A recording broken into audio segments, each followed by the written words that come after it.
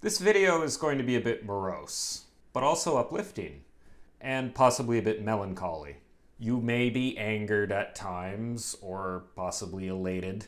If you haven't guessed yet, we're talking about writing emotions. Maybe you're surprised by that.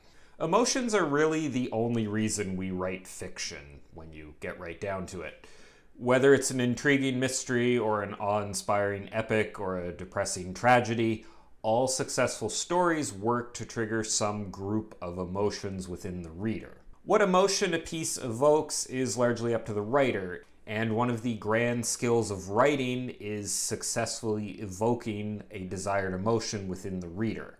Now, what we're focusing on today is character emotions, not reader emotions, although the two aren't mutually exclusive. Character emotions that don't seem to fit with a given situation or that aren't clearly communicated to the reader are going to put a distance between them and the characters. Scenes where the reader is supposed to be sad or happy or angered aren't going to come across that way if they can't connect with the characters on an emotional level. This means it's incredibly important that the emotions of your characters are clearly conveyed to the reader. So with that, here are some tips for writing character emotions. Tip number 1, embrace subtlety without being too blatant about it. Emotions are kind of strange. They can overpower and completely change a person's behavior, while at the same time that person may not necessarily be aware of what they're feeling.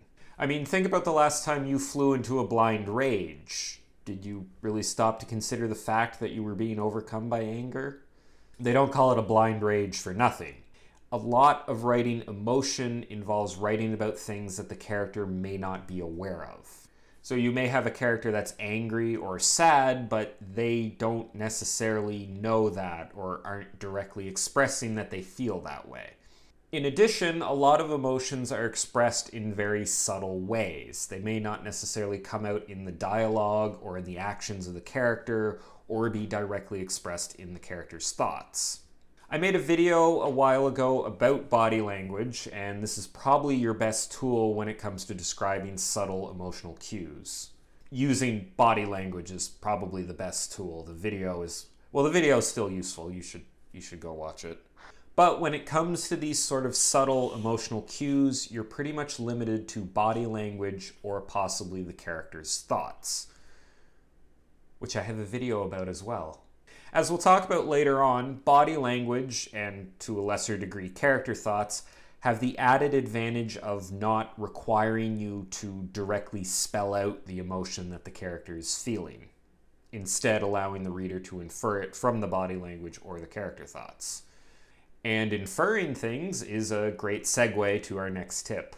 Tip number 2, have characters observe and be observed. When writing emotion, you can't forget about the other characters beyond the viewpoint character. You also need to convey the emotions of all the other characters in the scene. Humans are natural observers of emotion. We pick up on numerous signs, both subtle and blatant, from others around us about their emotional state. And your characters should do the same thing. They should notice the subtle changes in body language and other characters around them that accompany different emotions.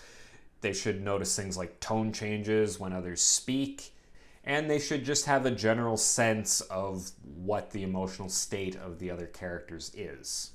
In fact, this is a good way to get at some of the more subtle emotions that I talked about earlier. Having a character mention something about another character or think about some non-verbal cue that the character is giving them is a good way to get emotion across to the reader, especially in situations where the character feeling that emotion might not be directly aware of it. And of course, how you get that emotion across to the reader is very important. Tip number 3, watch for telling and repetition. Rarely do you ever want to directly state the emotion that the character is feeling. This is a textbook example of telling rather than showing. The reader doesn't want to be told that a character is angry or that a character is sad. They want to be shown that a character is angry or that a character is sad.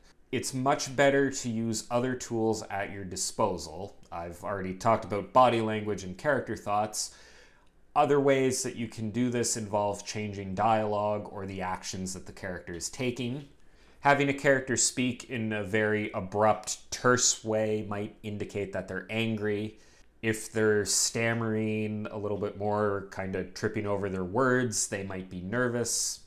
Another approach here is to have a character act out of character when they're feeling a particularly strong emotion. This can help clue the reader into what they're feeling.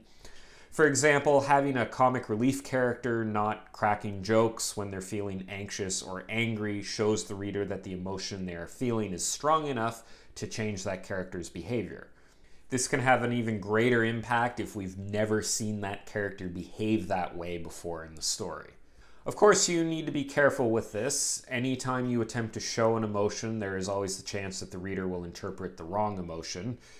A way to avoid this is to ensure that you're using every tool at your disposal, be it body language, thoughts, observations, etc., and make sure that you're passing a lot of information about that character's emotional state to the reader.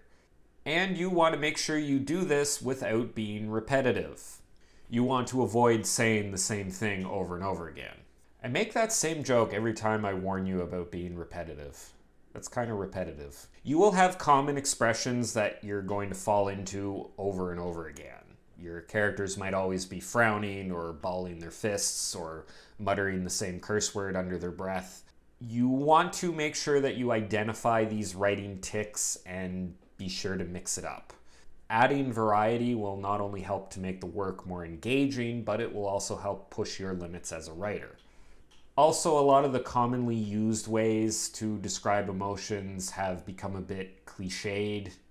I think about things like a character banging their fist on the table or having their stomach clench up in knots. Those are things that readers are probably tired of seeing. Just like you're probably tired of seeing my face because you've been watching it for this entire video, and we're at the end of the video. So there you have it, a very brief and quick introduction to writing emotions. There was no way I was going to get everything about this topic into one video without it being a really, really long video. Anyway, I hope you enjoyed this video and found the advice in it useful. If you want to see more stuff like this, you can check out all my other writing advice related videos and subscribe to my channel. I post new videos every Wednesday. Thanks for watching, and I'll see you next time.